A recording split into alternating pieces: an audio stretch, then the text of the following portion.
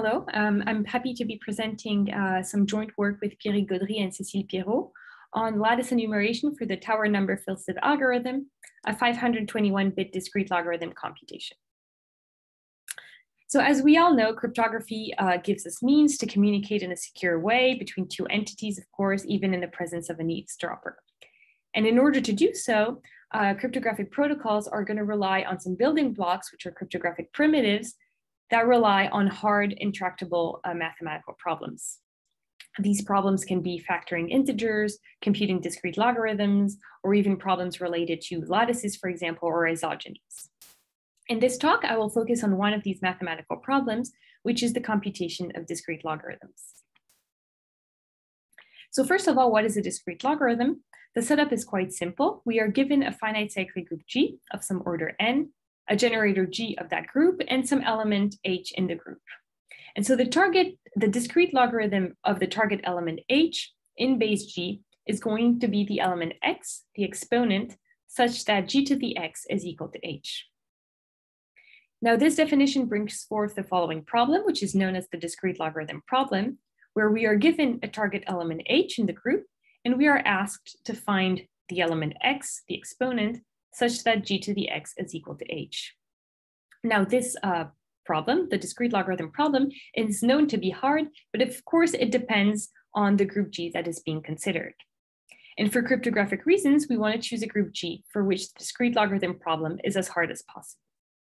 And so groups that are often chosen in cryptography are going to be prime finite fields of the form FPN, elliptic curves over finite fields, or genus 2 hyperelliptic curves.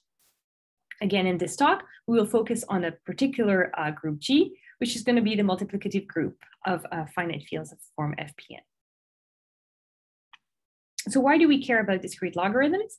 Well, many cryptographic protocols are going to use modular exponentiation in their algorithm, where the exponent is going to be a secret. So a modular exponentiation is going to be computing a quantity, for example, G to the X in a group G. This is the case, for example, in the Diffie-Hellman key exchange protocol, where as public data, we have elements of a group G, generator G to the A, G to the B, and we have a shared secret key, G to the AB. And now one can see that if it is easy to recover either A or B from the public data, so solving a discrete logarithm problem, basically, then one can compute G to the AB. The Diffie-Hellman key exchange protocol is not the only example. In pairing-based protocols, we have identity-based encryption or signature schemes, short signature schemes, where the security is going to be based on some assumptions that would become false if the discrete logarithm problem is broken. Now, evaluating the hardness of DLP over a finite field FPN is not something which is easy. First of all, because many different algorithms exist to solve DLP and FPN. Not only that, but also the complexities of these algorithms depend on the relation there is between the characteristic P and the extension degree N of the finite field. And in order to talk about these complexities, we need to introduce the following notation, which is known as the L notation, expressed by the formula given on the slide. This expression, this formula, uses two parameters, alpha, which varies between 0 and 1, and a constant C, a positive constant C. Now, one can see that if alpha goes to 0, then this expression gives some polynomial time complexity. On the other side, if alpha goes to 1, we have an exponential time complexity. Now, whenever alpha is in between 0 and 1, we talk about sub-exponential time complexities, which is the complexity of all the algorithms we'll be talking about in this talk. Now, the L notation is not only used to talk about the complexities of these algorithms, but it is also used to characterize families of finite fields, and in particular, to separate finite fields into 3 different families.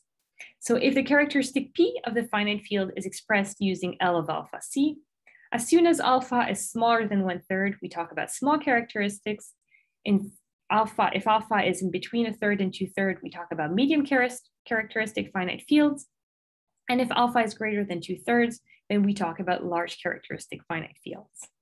Now, different algorithms are going to be used in each of these areas, and also algorithms are not going to have the same complexity depending on which area we're looking at. Now, we have a lot of algorithms that solve DLP for finite fields. In small characteristics, the most efficient algorithms come from a family known as quasi-polynomial time algorithms. And in medium and large characteristics, we are going to have as most efficient algorithms, the number field sieve and its many variants.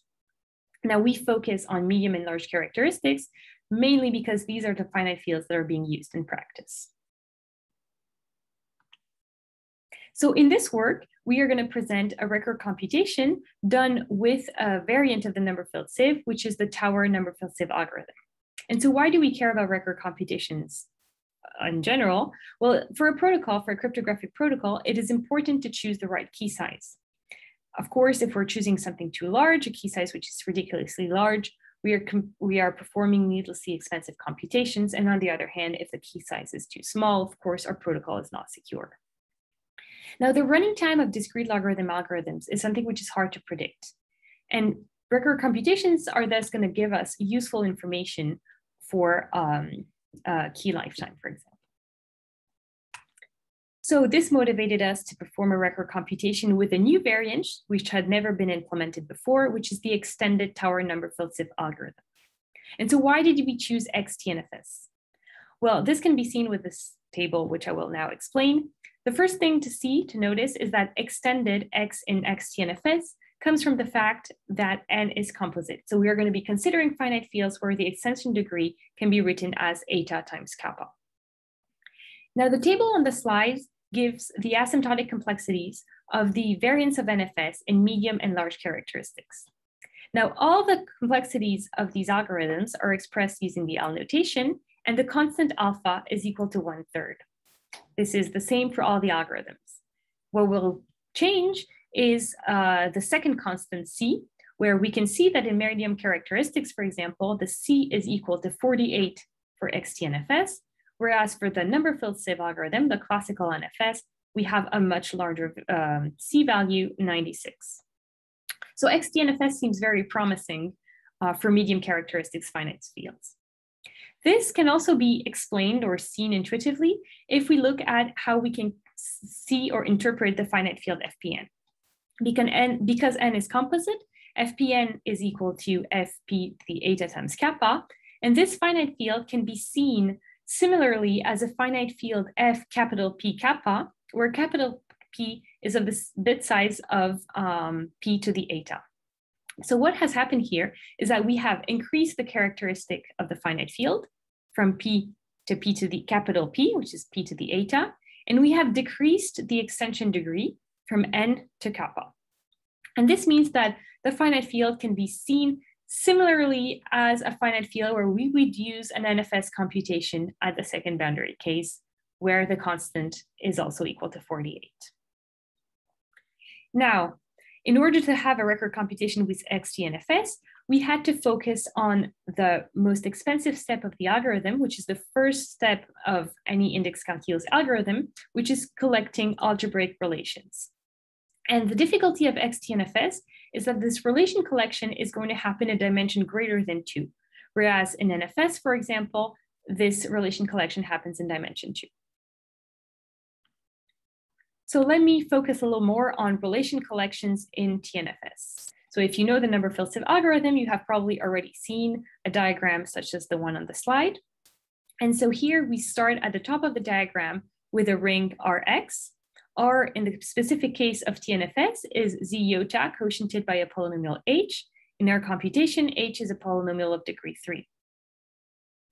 Elements of Rx are then mapped to two intermediate number fields where we just evaluate X into the roots of the two polynomials, X4 plus 1, AX2 plus BX plus C. And then elements of these two intermediate fields can be mapped to the bottom target finite field FP6. And so this diagram, in particular, the polynomials X4 plus 1 and AX2 plus BX plus C, are chosen such that the diagram commutes, meaning that we have two different paths that brings elements from the top ring Rx down to the target finite field FP6. More precisely, the elements on the top ring are going to be polynomials in iota and x of the form a iota minus b iota x. These elements are going to be mapped into K1 and K2. So for example, if we look at the right side, K1, we have an element phi of iota alpha 1. These elements are then going to be tested for something which is known as B-smoothness, meaning that if we look at the norm of the element phi iota alpha 1, seen as an ideal, we can test whether it decomposes into prime factors of smaller than b. So we test whether all the factors of the norm of phi are going to be smaller than a smoothness bound b, which is chosen when we run the algorithm. If this is the case in the finite field K1 and also in the finite field K2, then these elements are mapped down to the bottom finite field FP6, and the equality that we get in the bottom finite field actually corresponds to what is known as a relation. These relations are products of prime ideals. And so the idea of relation collection, meaning finding algebraic relations between elements of what is known as a factor basis, is given by this diagram, which gives us some sort of equality between products of prime ideals. And the factor basis that is being considered are a set of prime ideals of small norm. So we can look a little bit more in details into relation collection in the specific context of TNFS. So recall at the very top of my diagram, I had polynomials in iota x of the form a iota minus b iota x. So relation collection actually narrows down to finding a set of linear polynomials of this form with two conditions. We want bounded coefficients, and we want the norms of a iota minus b iota alpha I, so in both number fields for I, 1 and 2, to be B smooth. Concretely, A and B are going to be polynomials of degree 2. And so we are going to be looking at vectors where we have 6 coefficients, 3 corresponding to the coefficients of the polynomial A, 3 corresponding to the coefficients of the polynomial B. So vectors in Z6 such that we have bounded coefficients. This will mean that our vectors C are going to belong to a region, which is usually known as a sieving region. And we want the norms to be B smooth, meaning that the vectors C are going to belong to the intersection of some suitably constructed lattices L, which I will now explain. So first, let me focus on the sieving region. So we've narrowed down relation collection to finding vector C in S intersect L. So what is S? In our case, S is a 6-dimensional sieving space. This differs a lot from previous work, where in the classical NFS setup, we would be looking at a 2-dimensional space, because in NFS, we are looking for pairs AB, which belong to Z2. And in order to efficiently sieve in dimension 2, Franke-Klein-Jung provided a very efficient algorithm that is used in NFS computations. NFS can also sieve in higher dimensions. There has been work in that direction from Laurent Grémy, and also from McGuire and Robinson more recently. And the common point between all of these algorithms is that the sieving space that is being considered is a D rectangle. Whether it is 2 or 3, they sieve in a D rectangle. Our work differs from that choice of sieving space in the sense that we consider a 6-dimensional sphere. Now, we have looked at our sieving space S. Now, what is the lattice L that is being considered? Well, L is a lattice that is constructed in such a way that it describes the divisibility of the ideals by, first of all, an ideal Q known as a special Q ideal and a prime ideal P in the intermediate number fields. So the idea of these lattices is that elements belonging to the lattices are going to correspond to ideals divisible by Q and by P. So the output of the enumeration are going to be vectors corresponding to our polynomial A and B, A iota, B iota, such that the norms A iota minus B iota alpha I are going to be divisible by the norm of Q, of our special Q ideal, and the norm of P. And I talked about intersection of many suitably constructed lattices because we want the divisibility by many prime ideals P. Why? Because we want a high probability of our elements to be B smooth. So now that I've narrowed down enumeration to actually looking for vectors at the intersection of a sphere and a lattice, we can look at enumeration algorithms, in particular Schnorr-Oeschner's enumeration algorithm, to efficiently look for these vectors. So Schneerishner's enumeration algorithm takes as an input a lattice basis and outputs the shortest non-zero lattice vector. In order to do so, they're going to construct an enumeration tree, consider projections of their lattice, and at each level of the tree, enumerate in an interval. And in the end, a depth first search is done in the tree in order to output the shortest non-zero lattice vector. Our setup is slightly different in the sense that, first of all, our lattice spaces are, we are considering 6-dimensional lattices. So we're just looking at very small lattices. And also, we are not interested in the shortest vector of the lattice, but we are looking at, we are interested in all the vectors C such that the norm of C is smaller than some parameter R, which can be seen as the radius of our 6-dimensional sphere. But the idea of the enumeration algorithm remains the same. We heavily rely on Schneer-Oehler's construction in the sense that we do construct an enumeration tree, consider projections of our lattice, and then exhaustively search for all the coefficients Vi such that our vector C satisfy a norm of C smaller than R. So we actually adapted Schneer-Oehler's algorithm to the TNFS setup by slightly modifying their algorithm. And we also optimized the computation of the vector C by reducing the number of computations. We reduced the number of operations that is being done in our algorithm. And this seems like a very small optimization, but because enumeration in TNFS is done many, many, many times, then this actually provided us with a 10% improvement on our total sieving time, which is non-negligible.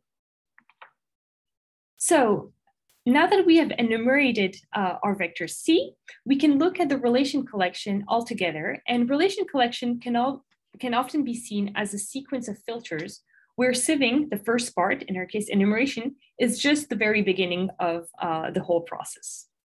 So how does relation collection happens altogether? Well, we start with a sieving step, in our case enumeration, where we did find AB pairs in our sieving region S, so in our case, in our 6-dimensional sphere, that intersected many lattices LP. And so these AB pairs correspond to potential relations, meaning pairs which have a high probability of being B-smooth. The second part of our relation collection would be to actually test for B-smoothness for these potential candidates. And this can be done using different algorithms, for example, a batch algorithm or ECM, where the idea is to run these expensive algorithms on a smaller set, so our potential relations, and the output of these algorithms are going to be doubly B-smooth elements, which correspond to our relations. So by going through these different filters, we actually obtain a set of relations. Now, there are some important details that I have left out of this talk. One important contribution of our work is the removal of duplicate relations in the context of TNFS. So duplicate relations, meaning relations that appear twice, so AB pairs that give the exact same information, is not something which is new. It also exists in the number-filled sieve algorithm. However, in TNFS, duplicates of a different nature appear, and removing them is a big and important step of the algorithm. So towards the end, what do we actually need for a record computation? Well, first we focus on obtaining a fast sieving algorithm that happens in dimension higher than 2. So in our case, in dimension 6. Then we focused a lot of time on actually identifying and removing duplicate relations, specifically in the context of TNFS.